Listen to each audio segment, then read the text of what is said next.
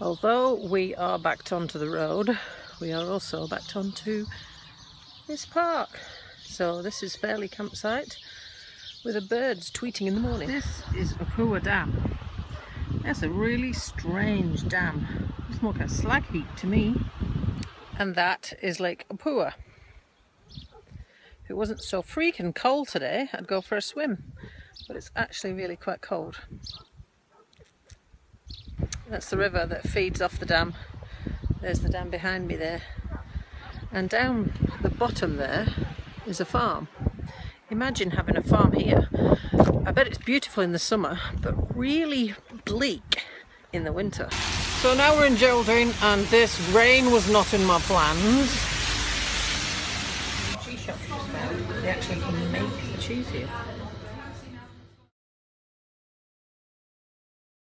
Spotted these, and I looked at it, and there's a map of the stuff.